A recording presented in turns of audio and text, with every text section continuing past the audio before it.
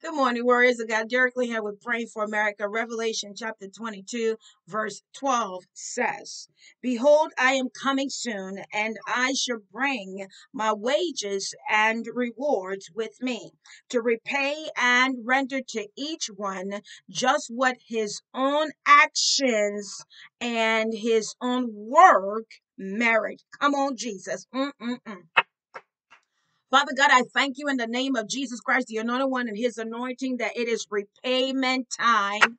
Oh my God, it is repayment time for the actions of God of the wicked. It is repayment time for the actions of the good. It is repayment time for the actions of the righteous. Habakkuk-soto ana-ia osa. It is repayment time. So, Father, we thank you. We give you praise, glory, and honor that nothing is hidden from you. You see all things, you know all things, Father God. And in due time, Father God, we shall reap the harvest if we faint not. Help us not to faint today.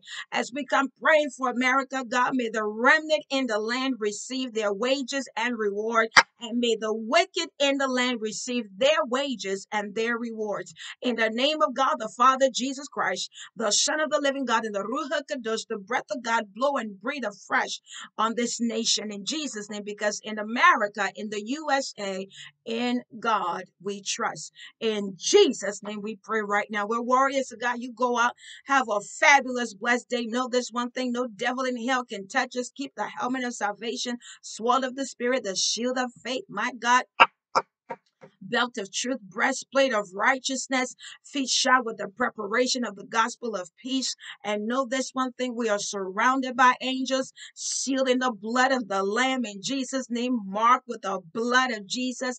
And no devil, no demon in hell, or prince of the air can touch us in Jesus' name. Until the next time, take care, warriors. Bye bye.